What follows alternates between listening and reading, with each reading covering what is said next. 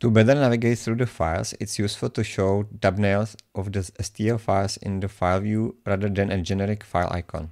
My name is Petr and this is a short tip on how to get STL file thumbnails in the file manager and what file viewer I use for STL files. Although I use Linux, this is applicable to other platforms as the software is available for them as well. There is a stl-thumb project on GitHub by Tyler Anderson that does this for Linux and Windows. The URL of the project is given in the description. When you go to the releases, you can download the installation file for your platform. There is an exe file for Windows and zip packages for Linux distributions. And now I will demonstrate the installation on my Ubuntu. The download of the zip package is now complete and the installation can begin. In my case, I do this in the terminal, navigate to the folder where the installation package is, and run the installation via apt install. The installation must be done with elevated privileges, so it must be run with sudo. Once the installation is complete, you should see previews in the file manager. If you use KDE, you should also install the stl-thumb KDE package. When thumbnails of the STL files are now displayed, it would be useful if the STL files were associated with a quick viewer so that I double-click opens the viewer and I can view the object. Meshlab can be used for this purpose.